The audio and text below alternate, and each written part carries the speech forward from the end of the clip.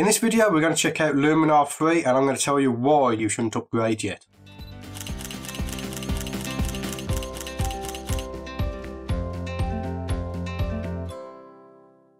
Hello, my name's Stuart Wood and welcome to my YouTube channel. In this video we're going to check out Luminar 3, which is the new update that has libraries in it, and I'm going to tell you why you shouldn't upgrade to it yet. So I was supposed to do this video last month, but I've been very ill with a suspected swine flu. I spent upwards of 2 weeks just in bed watching Netflix. Another week I couldn't even look at my monitor because it was giving me, it was making me dizzy and I'd feel like I was going to be sick. So I've been very ill for the last 3 weeks. I spent the last week just catching up with things, and now we're getting on to doing this Luminar update. But I have to get this video of Luminar out of the way before we can move on to other more interesting stuff. So I have Luminar 3 installed, and when you first load up Luminar, it asks you to select a folder for your library. Now I've already done this and it took about 2 hours to compile the library, and I'm like, I didn't film that part, and I was like, well, you know, it is compiling the library, so it is going to be a bit slow, okay? But then when we come to load it up, it takes a very long time to load. Very long time. It's that slow at loading up. I could open up my images into Lightroom, edit my images in Lightroom, save them out in Lightroom, upload them to Instagram, wait for all your likes and comments to come on it, reply to your likes and comments, go downstairs, make a cup of tea, come back upstairs, and I'll still be sitting here with this screen waiting for it to load. This almost reminds me of back in the day when we used to have the Spectrum computer and you used to put your tape into the deck, type on load, and it used to come up with all the little lines while it's loading, and you mess off, you go and get yourself a drink while you wait for your game to load.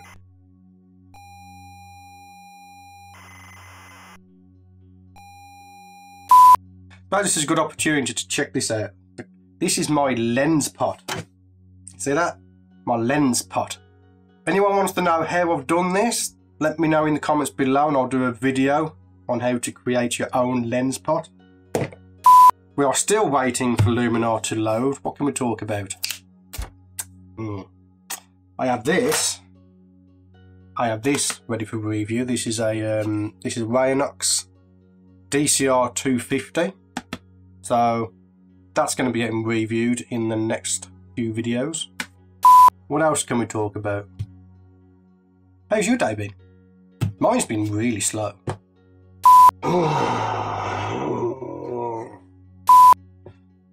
Oh! Finally! We have an interface. Okay, so here we are. We're finally in Luminar. That took a hell of a long time to load. So I have 31,353 images. This particular image here, just as a blast from the past. Let's just wait for it to load.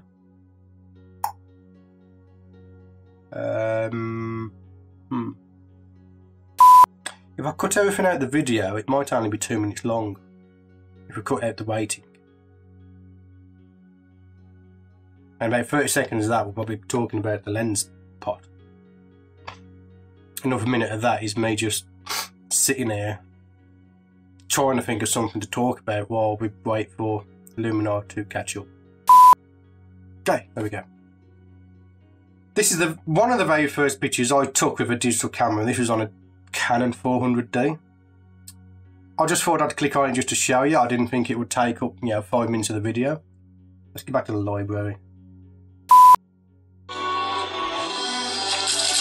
I got bored waiting for the library to load, so I'm playing Candy Crush.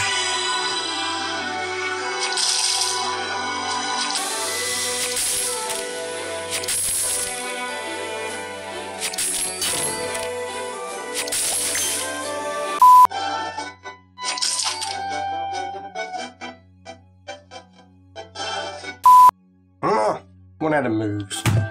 Oh, we're still waiting. So that's me done. I'm going to Control Alt delete this thing. And let's get rid of that.